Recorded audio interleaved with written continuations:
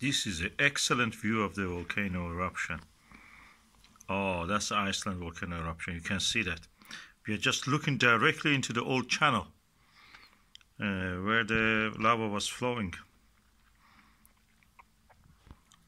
What you see here is like a waterfall.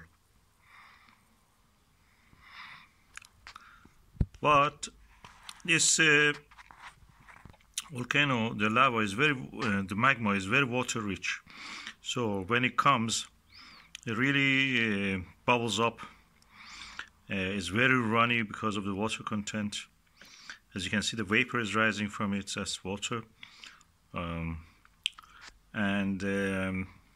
As we know, now it's going to, it broke the wall, is overspilled.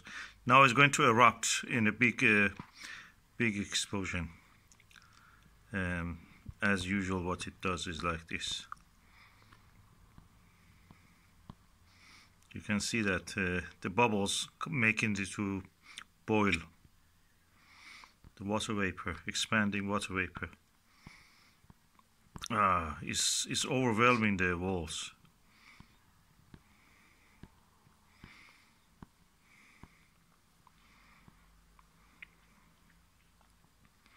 Volcano is a kind of pulsation. Every 7 to 12 minutes it has a new fresh lava. As the pressure decreases, the magma melts. The magma is not molten, you know, it's hot, it's under pressure when it comes from the mantle. But when the pressure is removed on the top, it immediately melts. And that's what you will see here.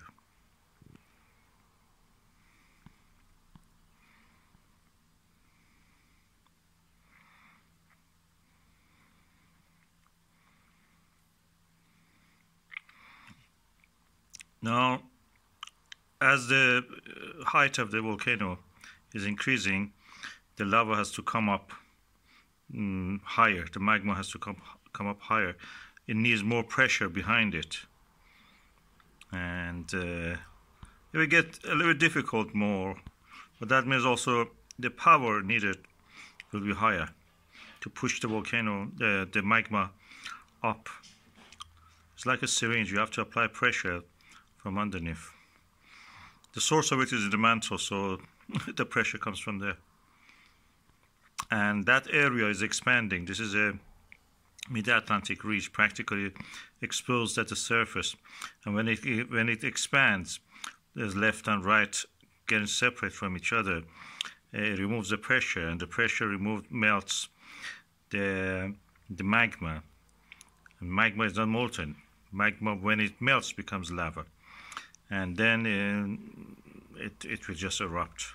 The pressure is removed, and when the pressure is removed, it's like a pressure cooker, it erupts.